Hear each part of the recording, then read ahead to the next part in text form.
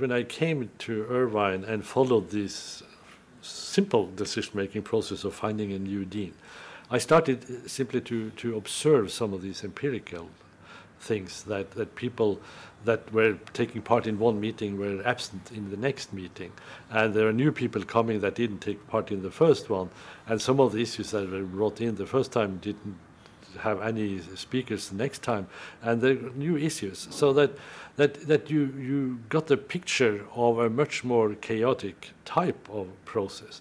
It's not a question of whether these were not rational actors or reasonable actors and so on, but it was much more on other constraints, especially on their time. That suddenly they were on the East Coast rather than in California, and all these kind of things that made it necessary for us to have a much more contextual model of decision making.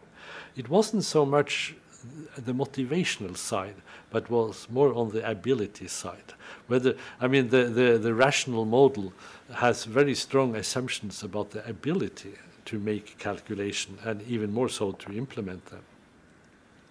Well, what we really did was to open up, to relax many of the standard assumptions in the traditional literature on decision making.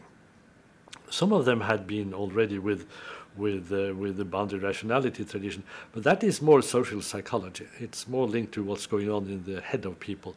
But now we activated some of the other models of what do people do when they actually make the decision collectively, from individual decision making to collective decision making.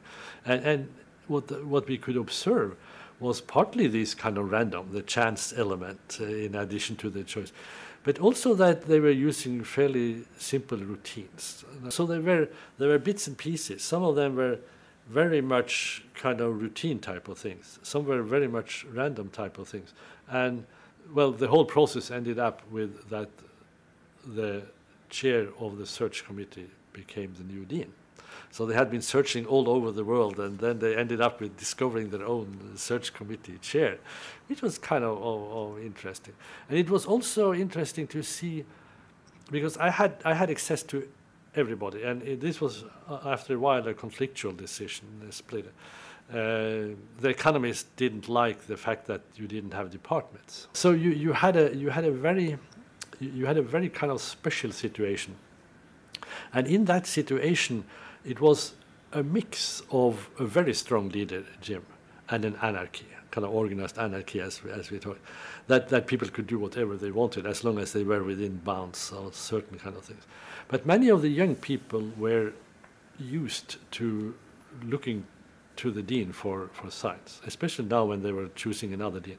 While Jim March had decided not to pick the new dean, he wasn't. But then when... It was the dean that would follow... Jim, huh? Yes, exactly. So he said, I won't be part of that. But they were looking to him, and when he didn't support a candidate coming in, they thought he was against it. So we had a discussion about that. Laura Nader, the sister of Ralph Nader, was one of those candidates that I knew had a majority, basically were supported by most people. But people misunderstood each other. When Jim didn't say anything, they believed that he was against it. And I discovered how difficult it was to sit in a meeting and observe everything that was going on, because people were nodding to each other and there were faces and all that they made. So I got a lot of respect for the fine details of decision making, and how the simple models of just making clear what the alternatives were and the consequences and maximize it. Even in that kind of setting, where you could assume that many of them knew how a rational decision should be made. That was not what we observed.